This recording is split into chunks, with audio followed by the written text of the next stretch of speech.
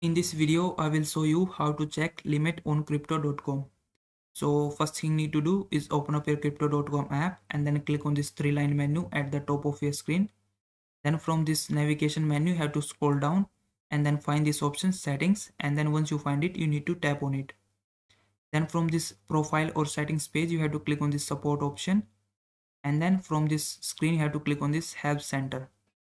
Now on this screen, you have to click on this search bar, and then you have to type the topic of your limit that you want to find. For example, I want to find my deposit limit, so I will just type deposit limit. But if you want to find the transfer limit, just type the transfer limit in this search bar, and then you have to scroll down and then select the method that you want to use to do that, such as I want to transfer deposit money using the bank transfer in GBP.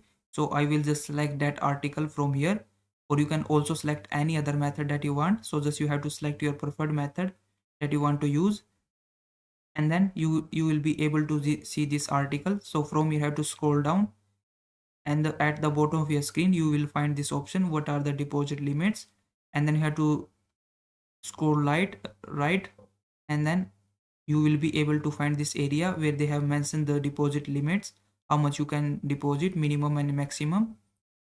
So you can follow this method to find any limit that you want of your crypto.com account.